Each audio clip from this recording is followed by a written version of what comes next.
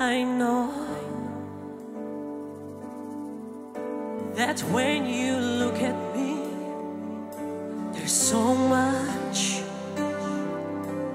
that you just don't see. But if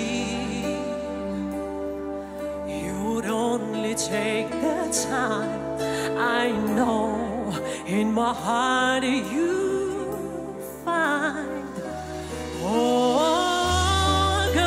Scared sometimes, who isn't always strong. Can't you see the hurt in me? I feel so all alone. I wanna run to you, you. I wanna run to you, you. Won't you hold me in your arms and keep me safe from harm?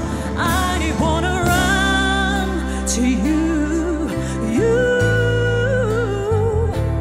But if I come to you, you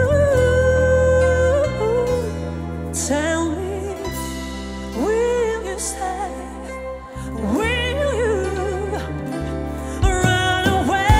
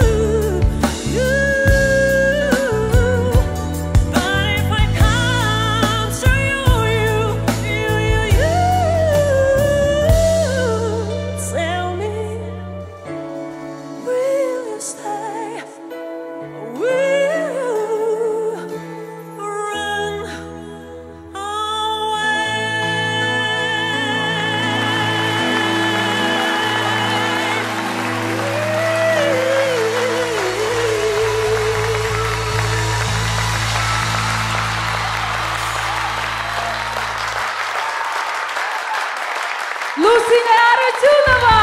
Եվ մենք սիրով կսկսենք Սևակ Խանախյանից. Мне кажется, вы сами знаете, что это было не ваш предел.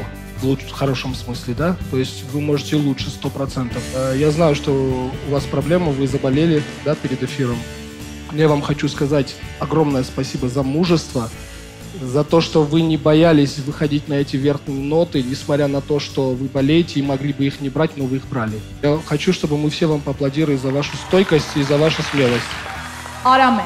Ես չզգացի ձայնի մեջ, որ դուք հիվանդ եք։ Ես չեմ ասում, որ դա այդպես չէ, իսկապես ձայնը շատ զուլալ էր, շատ մաքուր էր, միգուցե երգեցողությանդ մեջ, մելիզմատիկայի մեջ քեզ խանգար էր, բնականաբար խանգար էր, ես ձեզ շնորհավորում եմ։ Շատ մերսի։ Սոֆի Մխեյան.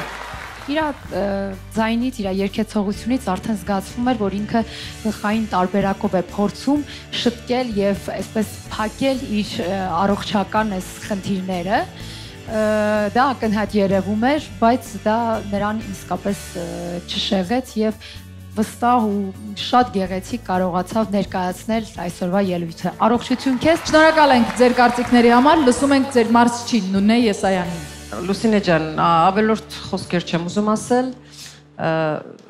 գնա եւ նստիր առաջին աթոռը։ Առաջին աթոռը սպասում է անհամբերությամբ Լուսինեին, իսկ դա նշանակում է, որ Մանե Տոնոյանը պետք է տեղափոխվի երրորդ աթոռին Իսկ Արևիկը տեղափոխվի երկրորդ աթոռին, ինչից հետո նոր Լուսինեն կարող է նստել առաջին աթոռին։